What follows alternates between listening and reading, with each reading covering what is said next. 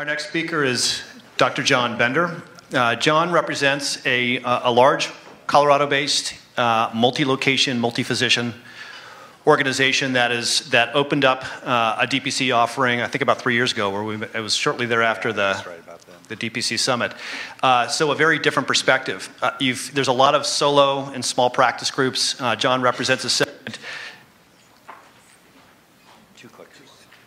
He needs 2. That's powerful. Of how large groups, actually, who want to move in the space, how do they think about it? And we want to share that perspective today. Thanks, John. Well, Mike, thank you so much. I greatly appreciate that introduction. So, John Bender, family medicine physician, and what an honor to be here to speak to all of you today. When Hint first asked me, of course, I was very excited, but for some reason, I didn't look at the agenda until about 5 days ago. And I noticed that they had titled my speech, Sinking or Steering the Titanic. And I was wondering, is Mike, are you trying to tell me something? So I decided, well, I'm going to go with it. I couldn't get a hold of Paul Lee, so I changed it. But I changed it a little bit to Navigating the Narrows, because we really don't want to sink the ship here. And I decided I'm going to go big or go home. So let's go with the bigger disaster, because the Titanic was not actually the largest ship ever to ship. This was. Does anyone here know what that is? No, not the Achille Laurel. This is the Costa Concordia. Yes, 2012. Okay. What was the captain doing right before it crashed? Wasn't drinking. That was the Exxon Valdez. He was showing off. He was showboating. Okay, so he was with the maitre d' and a lady friend, not his wife, probably one of the problems. And they had the 3 of them had a 4th friend who lived up on the coastline, and they said, maybe we can steer the boat in just a little bit closer and we'll give them a wave. Well, the nautical maps all had that territory charted as lots of big rocks. They hit one of those rocks, and the ship turned on its side. 32 people died. And it took 2 years before they could move it off. That's how long they had to build this big, huge, floaty thing to flip it on its side. Cost 1.5 billion euros, or about 2 billion US, okay? What did the captain do wrong? Well, I'll tell you what he did wrong. He was focused on 2 or 3 people in front of him. And he forgot that he was in charge of a ship with 3,000 passengers and 1,000 crew members, 4,000 people total. Now, see, I have an organization that my wife, Teresa, can you raise your hand? My sweetie's here with me today. She and I started with 1 employee and 1 computer, and we built up to 95 employees and about 25,000 patients. But the way I look at it is I've got a crew of my employees, you know, the 95 of them, and we're steering a ship that's taking care of 20,000 passengers. And I'm not going to do anything rash that's going to sink my ship, okay? That's the perspective I'm coming from. So I'm your captain today, and we're going to go through some discussions. So who am I really? Well, after I went to the Ways and Means Committee and told Pete Stark how it was, and he doesn't like physicians, by the way. I did get a chance to meet him when he was still alive. We started growing very quickly, became the 4th fastest growing company in Northern Colorado. We went from 160,000 in revenue our first year to 8 million in revenue. That's a 50-fold increase over about 10 years. We won national awards for our IT implementation. We got Patient Centered Medical Home of the Year when that was a thing, and we were excited about that then. I got into advocacy work, became president of the Colorado Medical Society, representing 8,000 physicians in my state, got Physician of the Year.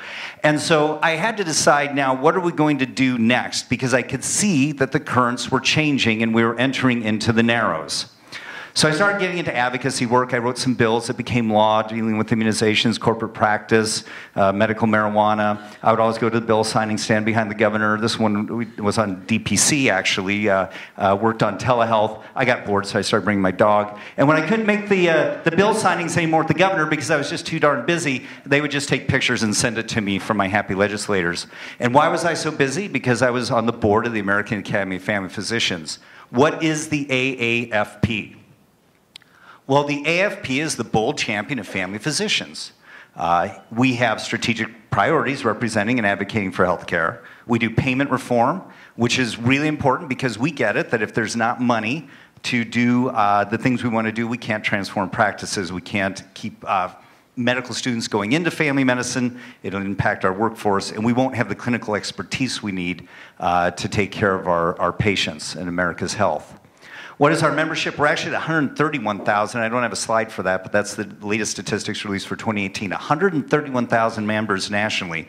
And we're acutely, painfully aware that family medicines, our physicians and primary care in general, are not being paid enough to be able to sustain themselves. And so we've seen lots of family physicians give up, quit, retire early, sell out to hospital systems, et cetera. So the American Academy of Family Physicians just recently commissioned a study of our DPC membership. About 3% of our members are doing the DPC model out of those 131,000. And we sent out surveys and had about 17% response rate, which Press Ganey tells us that that's actually pretty good. So the 148 respondents, here's what we learned. 54% say they opened from scratch, which means 46% started from an existing practice or other. That adds up to 100%. What else did we learn? 81% opened independently. 68% had a business plan before they opened. That's probably a good idea. 58% said, I had to still supplement my income and work somewhere, fill in the blank, urgent care or hospitalist or whatnot, while I was opening. 55% had a marketing strategy. 43% worked with a consultant. And 19% opened a practice with other physicians. They actually started as a group when they launched. The average time spent on planning, 11 and a half months. So these are moving pretty quick. What's the business model? Well, the study said 80% were pure DPC, 4% were hybrid, 1% concierge. I asked Bethany Burke, is Bethany in the room?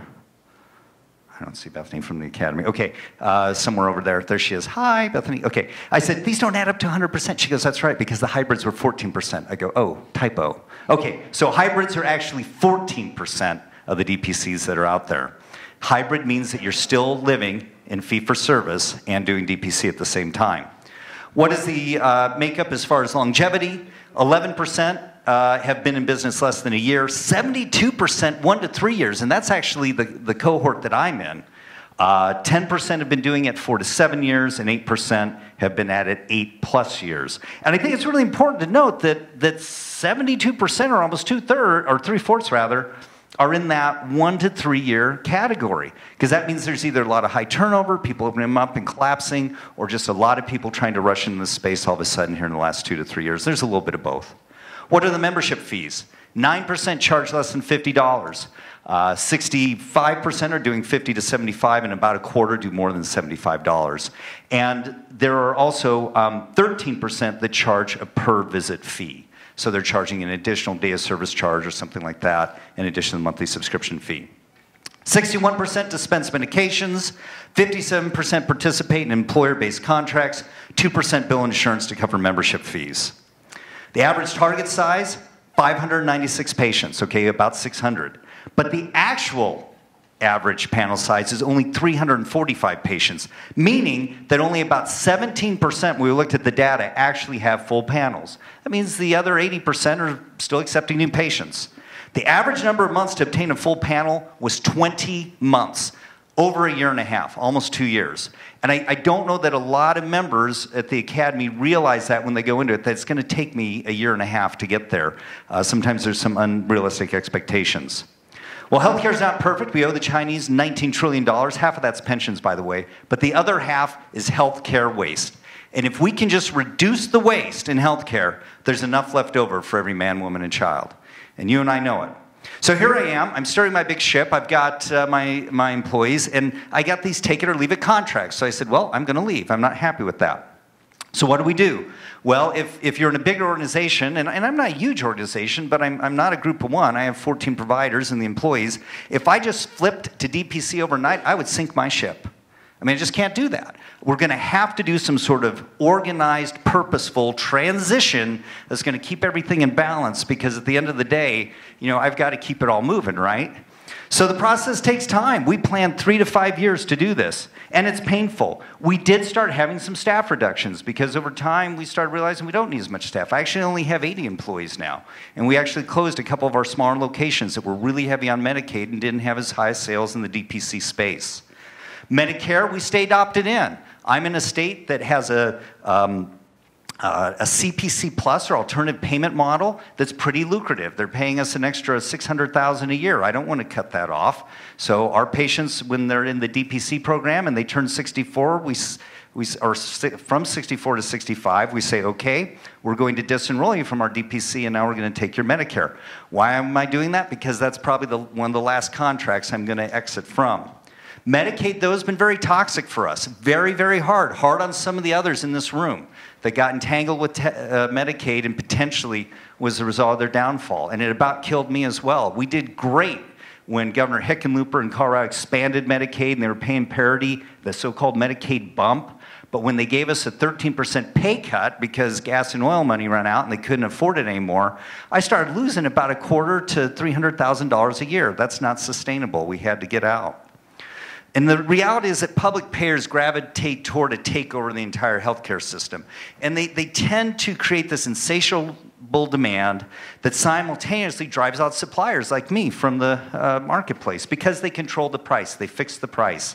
And we're spending 6 cents on the dollar, 6% on primary care here in the US, while other nations are spending closer to 15% and have much better healthcare outcomes. Well, we have to get the amount of spend on primary care up quite a bit.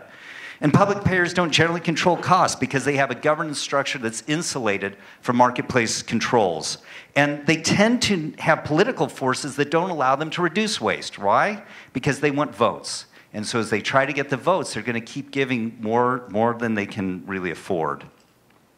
So what are some other concepts for hybriding?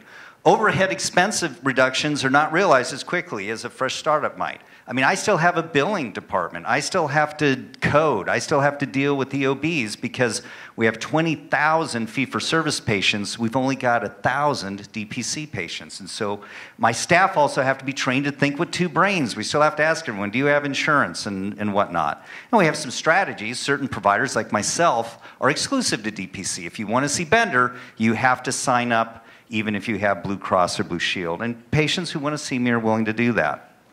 So I think of it like we're in this big cocoon. We're not the butterfly yet. We're not the DPC I want to be. But we're also not the caterpillar anymore. We've decided we're done with the yucky fee-for-service, but we're in this weird, highly metabolic activity zone that has a lot of brain damage, and we're reprogramming our own genome and morphing into new features just as fast as we can, but it does take time.